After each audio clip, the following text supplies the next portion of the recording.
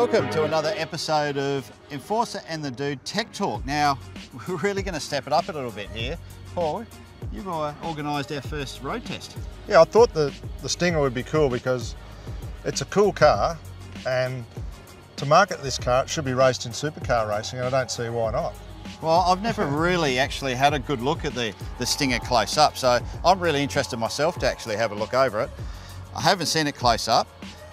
Kia have lent us this car. We've actually asked for it. This is not sponsored, by the way. No money been changed hands. We actually wanted to have a look at this thing because it's not an advertorial. It's not an advert. No, yeah, this is a couple of blokes that can drive doing a car test. Yeah, not like others. As opposed to it. Yeah, we actually know how to drive. So a totally independent review of this thing, and like Paul said, geez, I tell you what, from the look so far, it should be in supercars. There's a wing got on all the right back looks. And Brembo brakes. Brembo brakes standard. So it's a V6, twin turbo, 3.3 litre V6, 272 kilowatts, 510 newton meters of torque. It's a cool roadie, mate. Nor do 104.9. Let's give it a whip. It's pretty Let's whip sharp. the thing, mate. No, it looks good. Hey, styling looks good. I mean, it almost looks a little bit. I just want to drive it, Russ. A little bit Corvette. Oh, let me take it all in, Paul. Let me take it in. I reckon it's a cool looking thing. I've never really looked at one close up. It's never been on the radar. You've always been a guy that likes to look blingy and flashy and likes cool looking stuff. Yeah, Continental tyres. Don't go much for the yellow, I've got to tell you. I like that yellow. You like it? Yeah. Seriously, Paul. Yeah. Getting soft in your old age.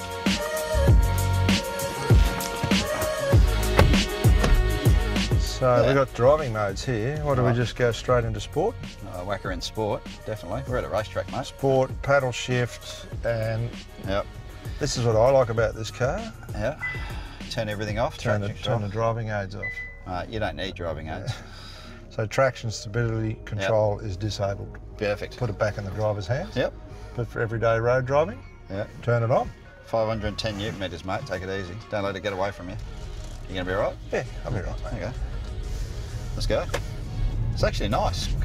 Finishes. It's actually quite tight in here. Feels a little bit Europeanish, you know, like it's got that sort of tunnel feel. I feel like I'm sitting in the Mustang.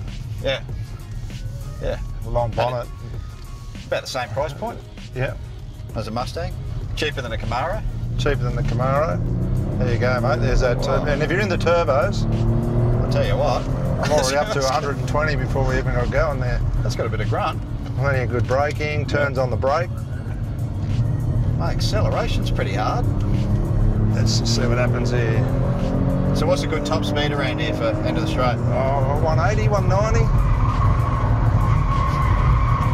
Oh, hang on to it. Oh yeah, it's not too bad. Just the brakes are good. Brakes are good. Power's there when you need it.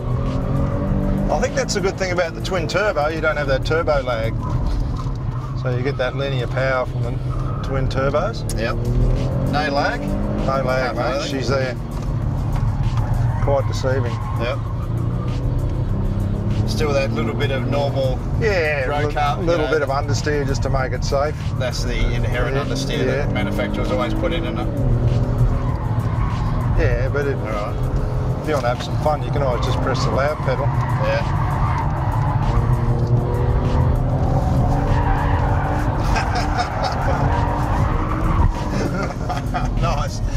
Nice cool slide at a cool 130 kilometres an hour.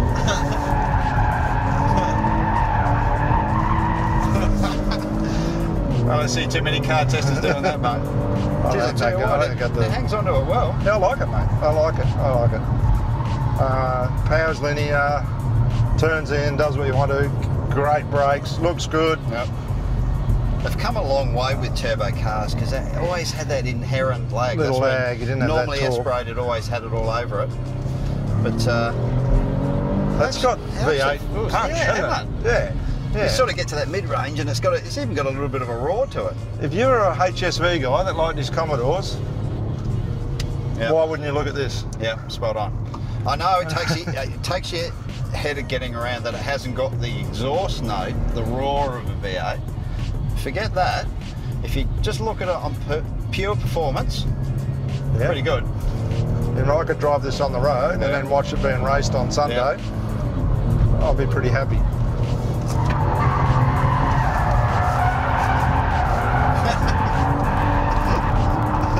There you go, there's some power for you, Russ. Nice. Very good. Pretty good, eh? Well, you need grunt. You need torque to do that sort of thing. That thing's turning the tyre at 80, 90 kilometres an hour. We don't recommend you do that on the road, mind you, but can I No, have a go? that's why we're here. Yeah, you can have a go. Can we go? Yeah. Thanks, mate. Yeah, that's good. I'll just call the tyres. All right, let's swap over, dude. Give me a steer. Now this is, now I'm going up, oh, electric steering. Look at that. Adjustable steering column. Yep. Yeah, electric adjustable steering column. The seat good. I mean, a lot of that stuff you don't find in $100,000 European cars, really. I mean, everything's nice, bit of metal in there. So I'll do the sensible driving now, Paul. Okay. All right. Okay. Okay, mate. You did the hardcore stuff. I'll just do the everyday. So what's it like to drive normally? Because we don't want to be one of those bloody pretender car testers that all they do is go sideways like Top Gear. But you want to notice a little bit about it, what it drives like in a normal drive car. And it's nice, like it does everything right. So it's comfortable. Turns it on the brake. Yeah. Yeah, steering's nice and light, getting a bit of a response back from it. I got to tell you, auto changes. How smooth is the auto change? Oh, you're in just D. I'm just in D. So, it's more. I'm just driving it normal. So Okay, this cool. is everyday driving, you know, your 110 kilometres down the highway. You've got to always have a look at both aspects. If you drive it normal... If you're doing a tractor. Yeah, 60 to 110 kilometres, it's nice. Like it just drives nice, feels good. Yeah, I can't fault the thing. The auto is super smooth, like just really, really nice. Steering feedback, man, it's Head height is okay. Oh, Like I'm a big guy, Yeah, I'm not claustrophobic. I wouldn't want to be too much taller. Yeah. Yeah, give it a rip, mate.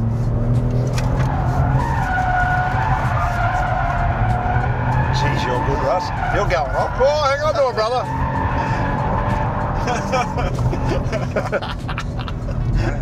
That's pretty That was good fun too. But the power's on tap when you want Oh, it. mate, you nail the throttle. Bang. That's M3-ish. Yeah. It's Mate, so good. I'm impressed. Why isn't this in Supercars?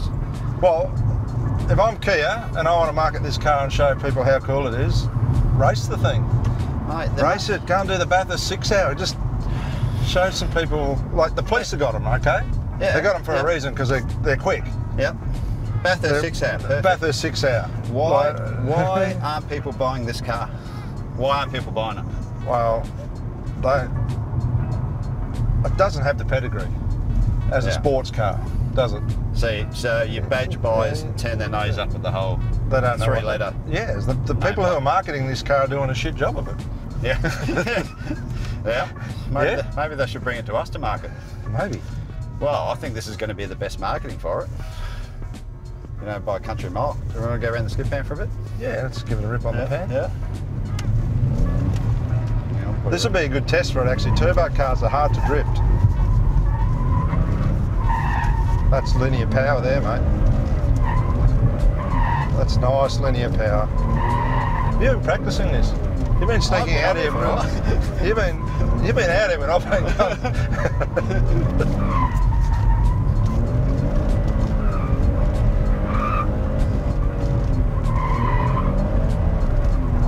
That's all right for a turbo car, mate.